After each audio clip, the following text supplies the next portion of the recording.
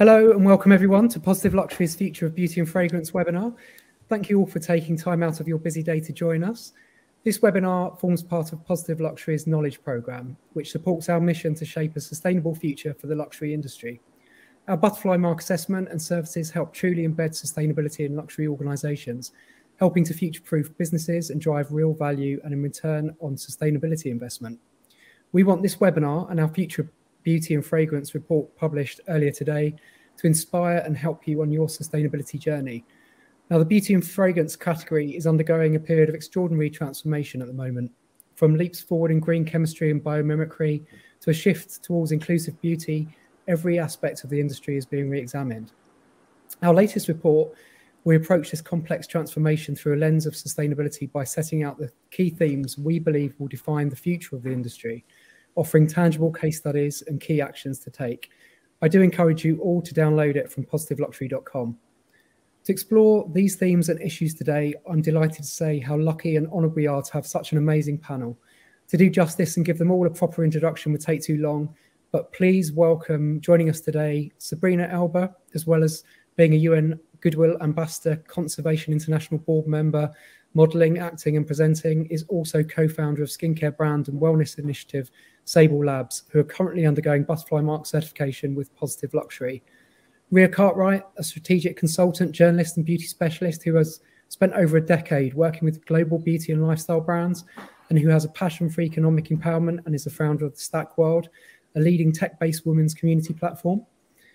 And Mathieu Flamini, who isn't here just because I'm a huge Arsenal fan, but because he's possibly had the most interesting post-professional football career as an environmental entrepreneur and now as co-founder and CEO of GFBiochemicals, a bio-based chemical experts finding sustainable alternatives to petroleum-based products.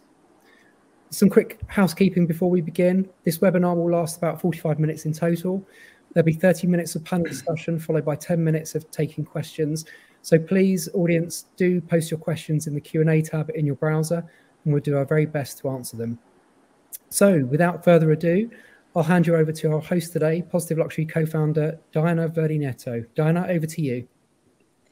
Thank you very much, Jamie, and welcome everybody. It's a real honor to be here with you all and to really kind of deep dive into the world of beauty and fragrances. Rhea, I'd like to start with you because you are a journalist and you have been kind of working in this industry for quite a long time. So I'd like to ask you, can you tell us what changes have you witnessed post-COVID, especially in the beauty industry from a consumer standpoint? Yeah, of course. I think as well, it's worth noting that actually my career started off working with businesses and founders. So I always say to people that I have a really kind of interesting perspective because quite often you have journalists that go into consulting, whereas I was working directly with businesses and consulting and then became a journalist. So that's given me the lens through a consumer's eye because I worked for a considerable amount of time on the shop floor and in leading retailers in London.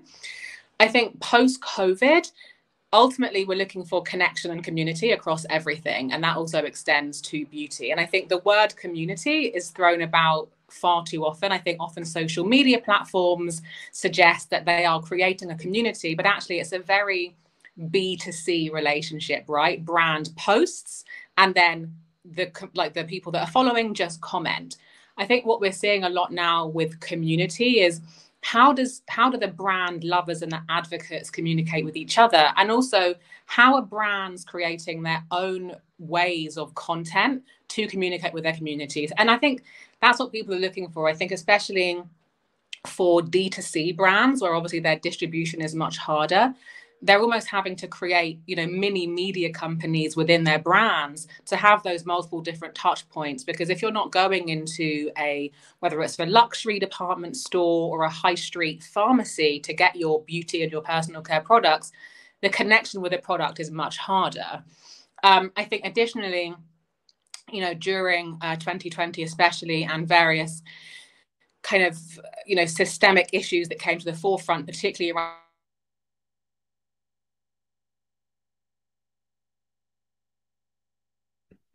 I think we have lost temporarily Rhea.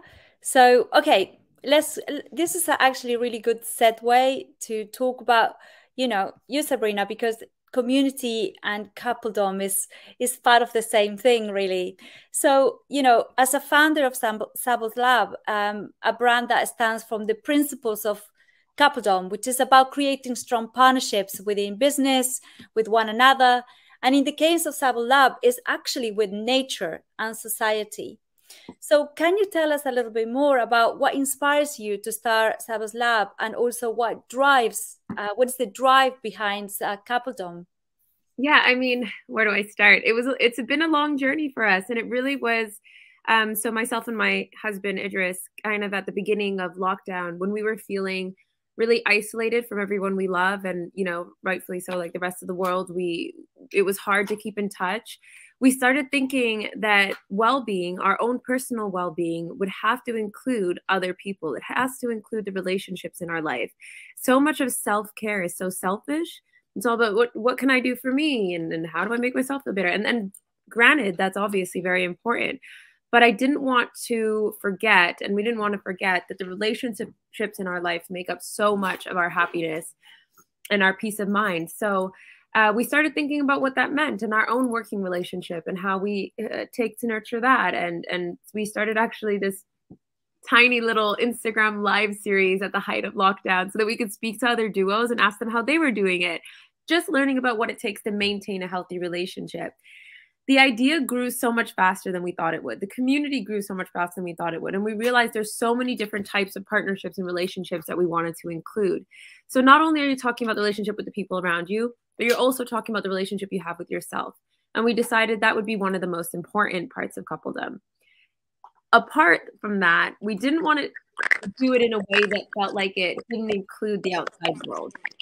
So we realized very quickly that the planet would have to also be another integral partnership that was sort of like a keystone of the brand. We didn't even know it was a brand back then, to be fair. So we have this idea of coupledom floating around. We understand it has so much to do with our relationships, ourselves, and our planet. And we think, how best to speak to the community? Where do we go from here?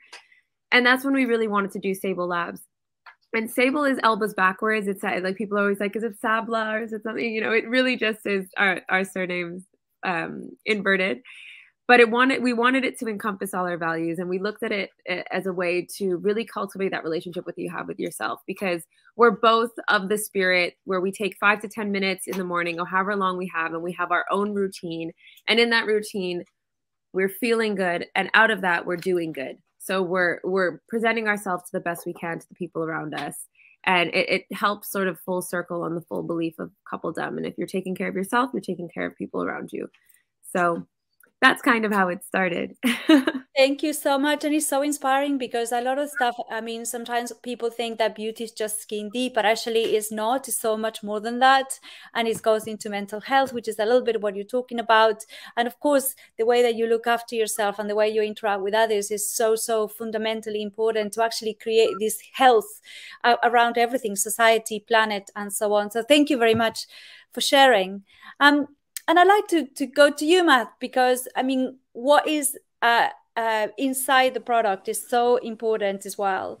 And, innovation is heart to heart at the core of the beauty industry. So can you tell us a little bit more about biotech? Why is this becoming the center of new formulations and ingredients? And can you tell us a little bit more about the company that you have founded as well? Well, thanks a lot, Diana. We're pleased to be here. So the beauty and personal care industry, it's very interesting, because, I mean, the way it's evolving is putting a huge pressure on all industrial and a chemical sector, I will say, because the chemical industry is an industry which not everyone is very much aware of about what they are doing, but the chemical industry is basically like manufacturing most of the consumer product we are using in our everyday life, because a shampoo, a shower gel is made of a formulation. And those ingredients are today being made by large industrial and large chemical company. And this industry is under massive pressure. Why? Because on one side you have the regulator, and especially EU, which is becoming more and more strict in terms of the product we are using. And on the other side, you also have the consumer, people like you, people like me, which are becoming more and more aware of the products they are using and are putting more and more pressure on big brand, okay, in order to accelerate this transition. And we have also the EU, which has came out with a report which are targeting, like, I think 12,000 products which are going to be phased out from the market. So the personal and beauty industry is very interesting because they are the one driving this innovation. And on our side and on the GFBiochemicals side, a company which I've co-founded and which I'm running now and been co-founded like 12 years ago, so quite some time ago, we have seen this evolution. And what we're trying to do is to very much like replace all these petrol-based ingredients, so coming from oil industry, which are unfortunately like could have some negative impact on the environment, but also on the health of people. And all those molecules, all those ingredients are slowly being phased out and being pushed out from the market. But obviously what we need to do is to bring replacement. We need to bring like solution. We need to bring like new molecules which are able to address the same work and deliver also the performance, and at the same time being safer and more sustainable. And this is exactly what we do. We have developed a set of 200 patents in 40 different families, and we are addressing the sector of personal care. And what we're trying to do is to deliver a safer ingredient for people like you and me to use like a safer and more sustainable consumer goods. So we address like products such as like the hair care industry, such as like the deodorant industry, and we're replacing products such as like silicone, or we're also trying to work with big FMCG company to come out with like safer sunscreen in order to affect much less, I would say, the corals and the sea. So we're trying to bring solution to a market which is like evolving very rapidly.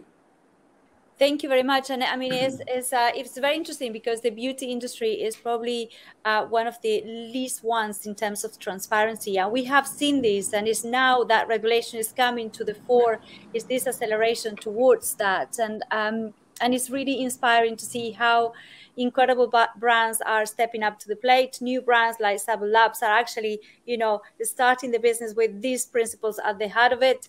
But I'd like to go to you, Rhea. I mean, in terms of what we just heard from Mathieu, do you think that the clean beauty, needs more transparency? Do you think that clean beauty is a real thing? What are your thoughts on this?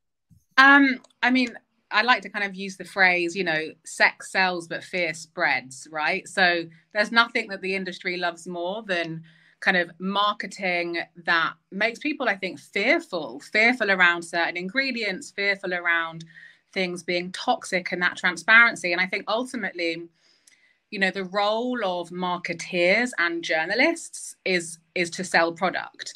And I think what's been happening is that there has now, thankfully been leading scientists and brands that are so ethical are actually saying, okay, look, there definitely are, there have been historically manufacturing processes that definitely are harmful for both our bodies and definitely for the environment. But I think now it's a matter of how can we discuss and dissect the problems that definitely do exist in the clearest way. Because I think what's definitely happened, it happens in every industry, but it definitely happens very prominently in beauty, is that people latch on because they say, oh, it's another new trend. When you look at, beauty kind of from our ancestors, it was all clean beauty because there was no choice. So of course, you would use products in their rawest form, in their purest form. So I think what we're seeing, there's something about clean beauty, and I must admit, even as myself, I'm quite I'm on the fence about that term, purely because the opposite of clean is dirty, right? And as Matt mentioned, regulations and testing are increasingly more challenging. So actually, the idea of a dirty beauty kind of doesn't exist. But at the same time, when you look at certain products, particularly let's say products for Black people, particularly within hair, for example, have got a lot more chemicals that have been proven to accelerate certain health issues. So discussions need to be had for sure.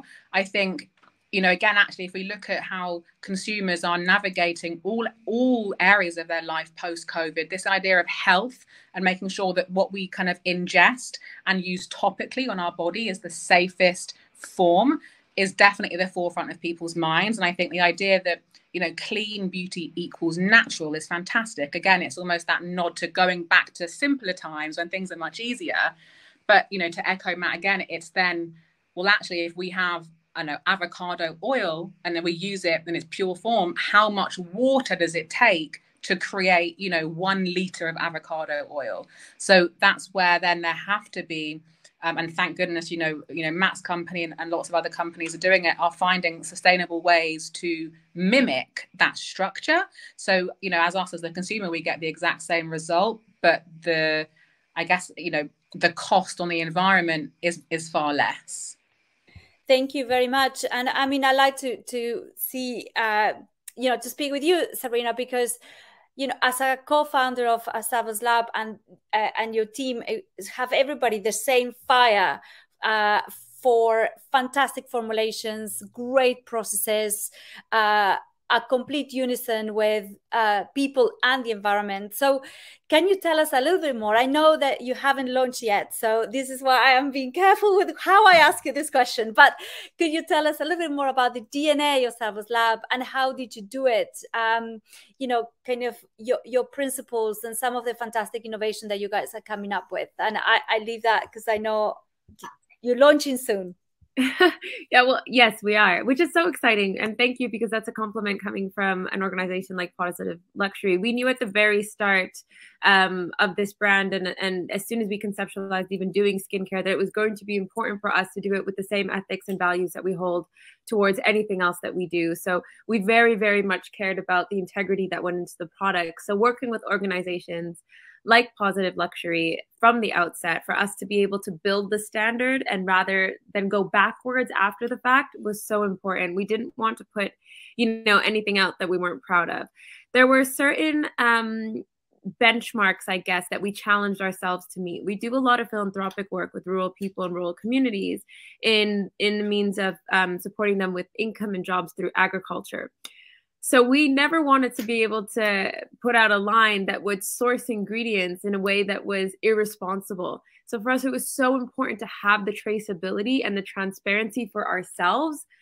I mean that selfishly for ourselves, we cared so much more. And then we thought, okay, you know what? This is also a benefit for the consumer. And this is something that I think the consumer should care about. We should be asking and demanding where ingredients for products come from, because the supply chain gets so ignored when we're talking about, you know, people talk about packaging, which, yes, we looked at that. Of course, we use all PCR. We decided that would probably be best for us.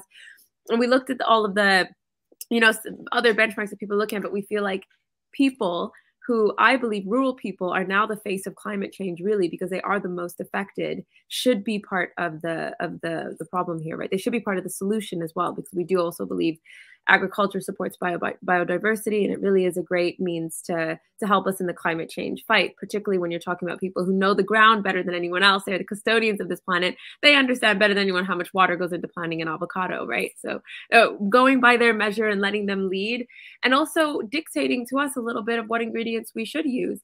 You know, for instance, if shea was something that we wanted to use, we would be looking at how it affects the communities there.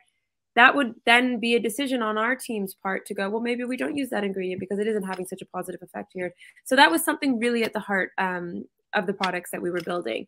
But we also wanted to put out, and I know we don't like the word clean beauty, and Rhea, I really agree with you, because I don't know what dirty beauty is, but for us, it was clean in the sense that it was, if something doesn't need to be in it, it doesn't need to be in it. There's a way around it. And I think that's where innovation and technology is so important in this conversation, because as much as it's easy to get lazy with particular ingredients because they work, if they're having a negative effect, then let's use tech, let's use innovation. What can we upcycle out of other ingredients to have these same effects? So for us, clean really meant transparent. It meant paring things back. It meant using old traditional ingredients.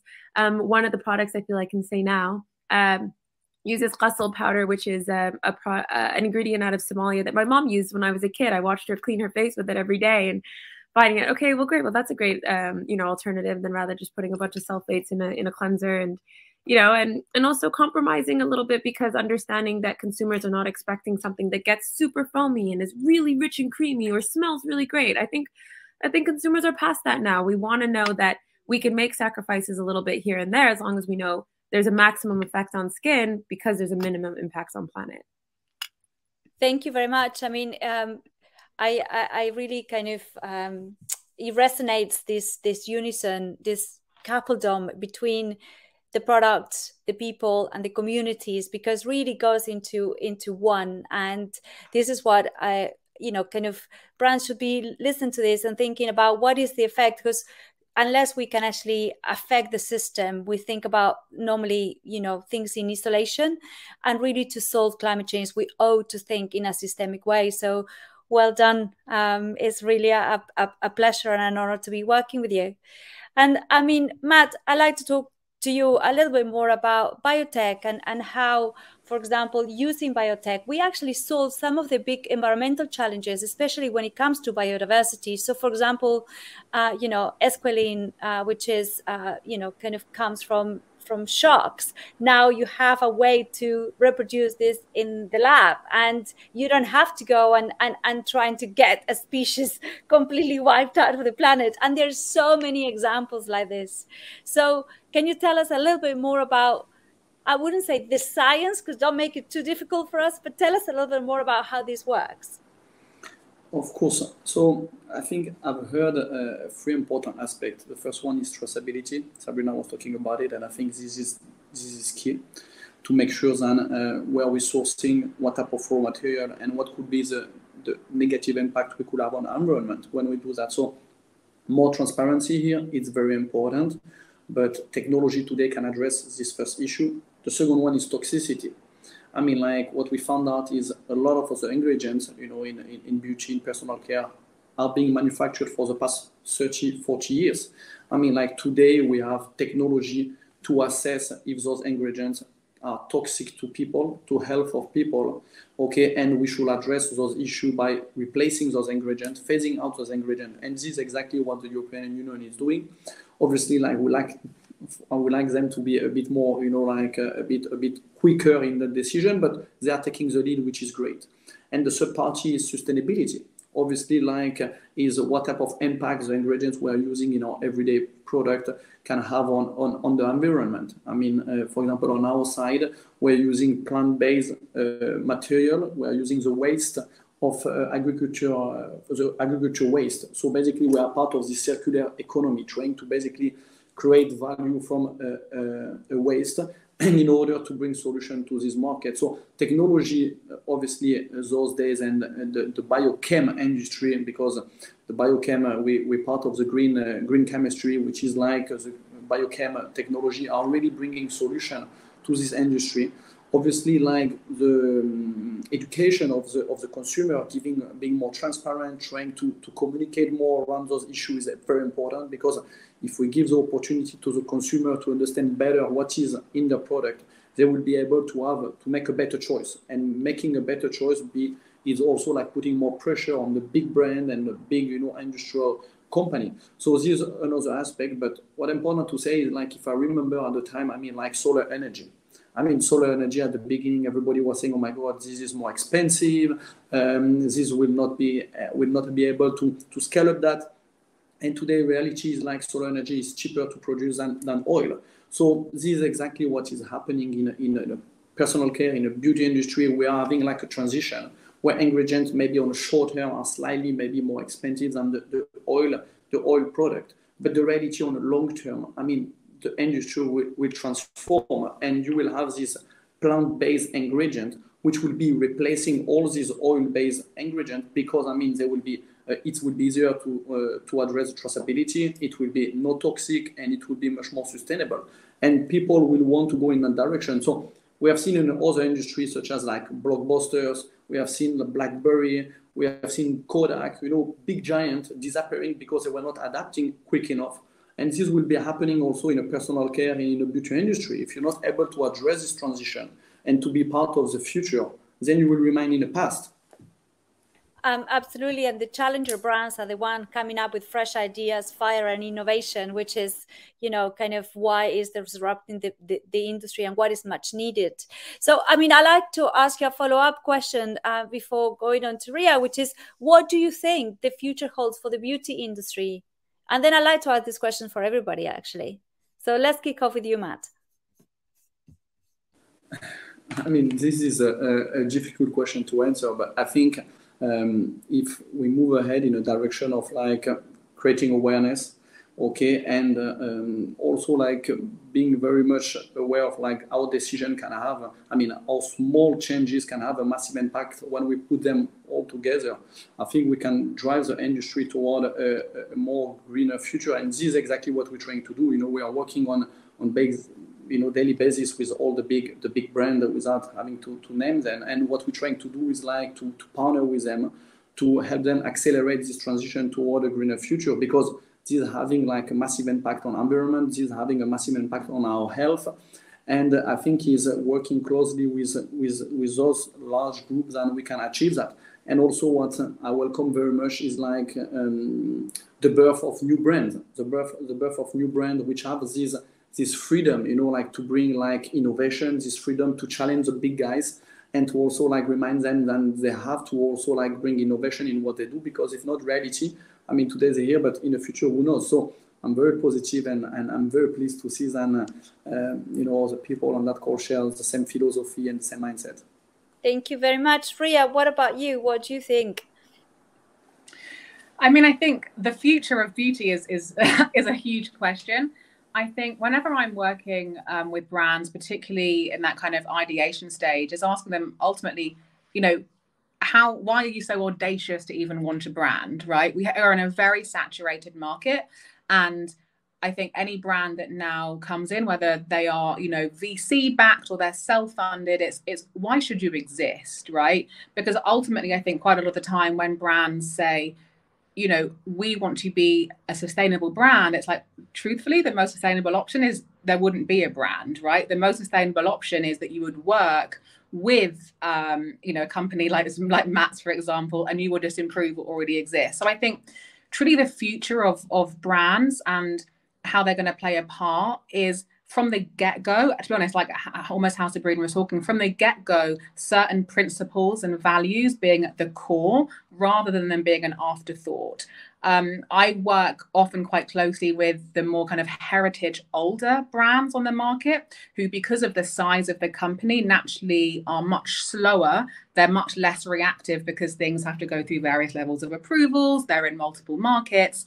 And the reality is that if they don't adapt to the current changes, especially, you know, if we look at, you know, the spending power of Gen Z and millennials, if brands don't adapt to the modern consumer thinking and behaviors, you know, in 5 to 10 years, they won't exist. And that is covering everything from not just their NPD, but also their products, how they talk to consumers. You know, in my job and in my career, I often see brands really heavily focused purely on the marketing and like the packaging, but there's so much in that, and consumers now are really more concerned and aware of every single part of that process. And I think, you know, Sabrina touched on it earlier, that supply chain in beauty hasn't really been much of a it hasn't really played much importance for so many people. But if you look at the way that the food industry has changed, we demand to know that for food. You know, we want to know if we're going to eat at a certain restaurant, you know, is it, you know, farm to table? And I think I almost say in beauty, it's the same thing, right? It's farm to dressing table now. So how do we evolve with consumers that are having more information at their fingertips? At the same time, sometimes that information isn't always correct, and it can be quite harmful. And the brands ultimately, I think, probably now more than ever, because of the way that also media and beauty media is going, have the most power they've ever had. They can own conversations more so than any other time in the past. And that is an incredibly powerful position to be in. Thank you very much. And absolutely. And this is the power of also of certifications, whether are single issue certifications or kind of holistic certifications, to be able to guarantee the consumer that the data that they have is correct, instead of jumping on bandwagons and things that if you actually go into that. So avocados, let's theme of that. If, of course, great for your diet, fantastic for your skin, but the cartels that are happening for the, you know, over farming of avocados, specifically in Mexico, is the social impact of that are quite devastating. So everything has to be in a in a kind of beauty, a beautiful harmony. And I like to close with you, Sabrina. So I like to ask you the same question. What do you think the future of the beauty industry holds?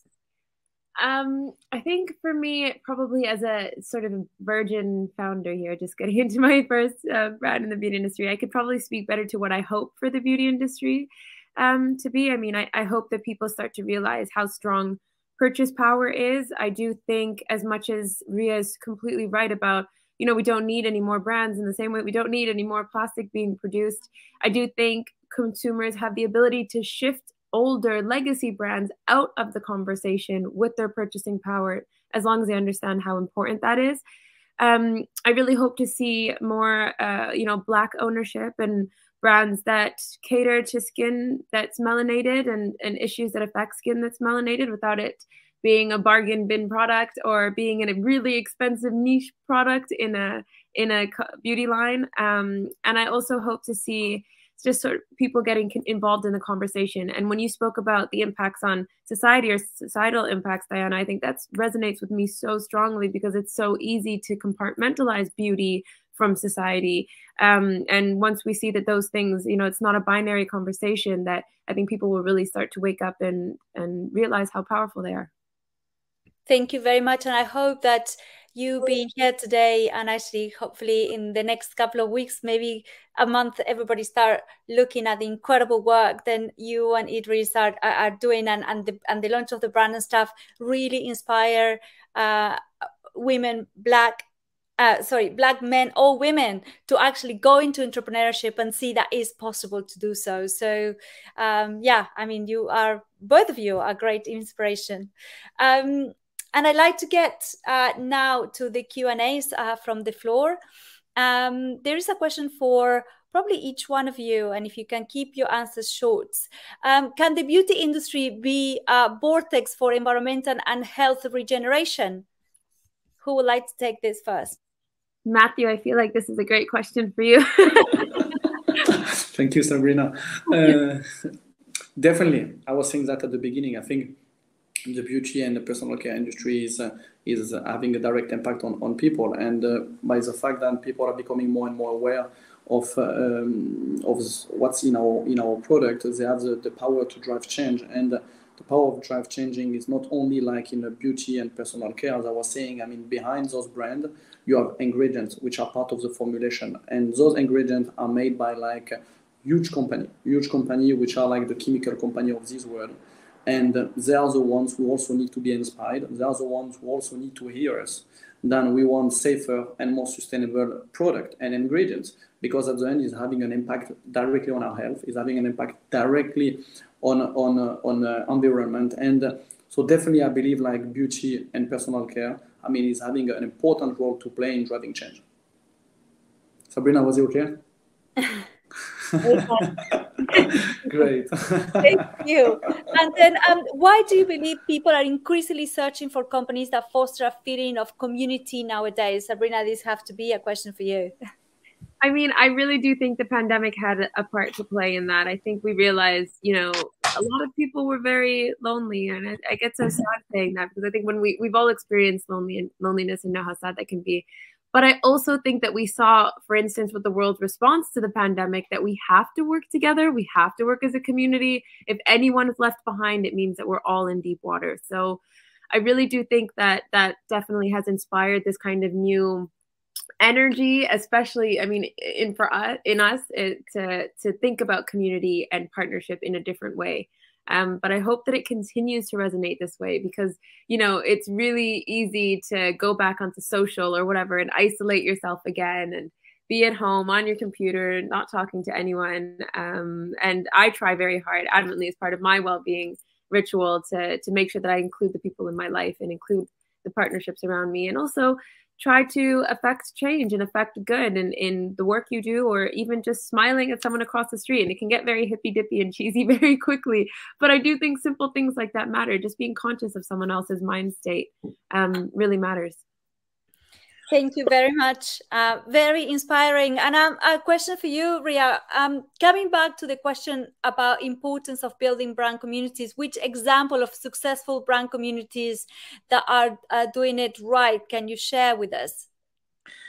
Oh, that is a difficult question, because I think that there have been brands that have done it from the get-go. So I think Glossier often come to mind as a brand that really took ownership of the word community. And again, it's because community is a bit like authenticity on social media. They're kind of labels that get bandied around, sometimes with not much kind of context. And, you know, Glossier, for example, at the time, this was maybe 2016, 2017, obviously, it was birthed out of a blog, and that blog had one of the most engaging comment sections of all time.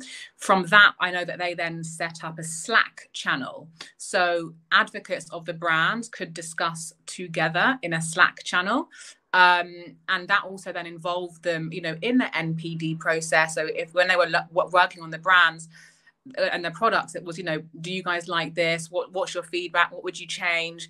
I think in terms of now, brands that are really doing it, there's actually a British brand owned by a kind of fashion stylist, Trinny Woodall, which is called Trinny London. I don't know if you guys are familiar with it. You know, she is absolutely huge in the UK and globally.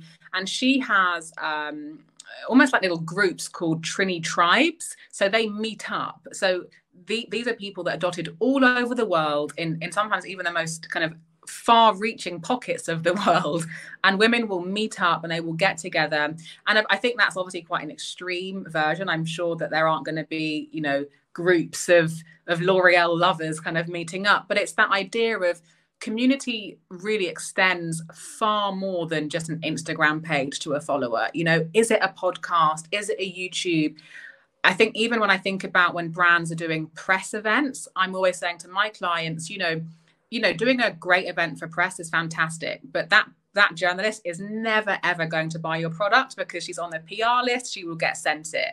So now we're seeing a real move, again, especially now post-pandemic when we can go back outside, is having, you know, in real life consumer-facing brand activations. Get your customers, your future customers involved right from the get-go, because then they feel involved in the party. And I always say that ultimately having a great brand is like having a party. You know, yes, there might be a certain dress list, you know, or a certain music style, but you want people to feel welcome. So the more that you can bring people into your party, which is very challenging if you're D2C or you're only stocked on online retailers, having that in real life experience truly is one of the best ways that you can build upon community time and time again. Thank you very much. There is a question from Ollie that says, what part do certification bodies play in holding brands to account for their social and environmental output? And I mean, this is a question for you, Sabrina, because you've just been through the Butterfly Mark certification, which is short of an MI6 investigation. So you can talk a little bit about that. Yeah, that is very true. You know, I think authentic or accountability, you said the word, is so important, because if we're not holding people accountable, then what the hell are we doing, right? I also think, like, Rhea's point is so inspiring to me, because I think if you're going to foster this community and engage a community, that comes with responsibility. And I think it's also the responsibility of the consumers to look to us to develop organizations like this, like Positive Luxury, to make sure that there's a measure. If there's no measure, how do we know we're doing anything right? I think even for the brands, we came to Positive Luxury making sure that we were doing things right, because nobody talks about it. Community also needs to be within brands as well. Brands need to talk to other brands and mentor other brands and mentor newer founders. I've been really fortunate to talk to, you know, people like Charlotte Tilbury, who has been so influential in my life and a great friend, to be like, so what do you do when this is like this? And I mean, all this stuff is so important. If we're not measuring, if we're not holding each other accountable, if we're not acting like we're a community, I just think, what's the point? Thank you very much, Sabrina. And before, I mean, I can't believe that the time has gone like this, but I like one last thought from each one of you. So if you can give everybody in the audience a piece of advice, whether it's to start a business, whether it's to, you know, think about entrepreneurship, to think about beauty brands, or think about ingredients, what piece of advice would you give to the audience? Let's start with you, Mathieu. All right. Maybe if you want a little secret,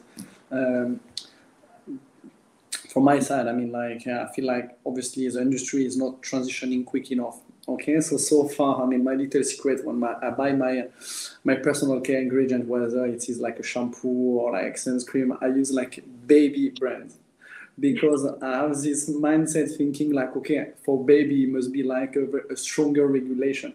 So for all the shampoo or cream or anything I buy baby brands. So like that, you know, I expose myself a bit less to all the chemicals. So this little secret which I'm sharing with you guys. But I'm very positive. I'm a very positive person. I've been involved, you know, in that industry for many years, and I've basically seen the pre-COVID and the post-COVID. I think people are realizing that being healthy is extremely important, because I mean, like, this having a massive impact on your everyday life. And what's important to realize is everything we use in our everyday, which is like beauty or personal care, having a massive impact on our health. I mean, like, I was reading lately that 80% of what you put on your skin is being absorbed. I mean, like, this is incredible. So you definitely want to make sure you use the right product and with the right ingredient. So on that aspect, I really encourage like all the people like listening today to be even more careful in terms of what they buy and to make the right decision, because sometimes they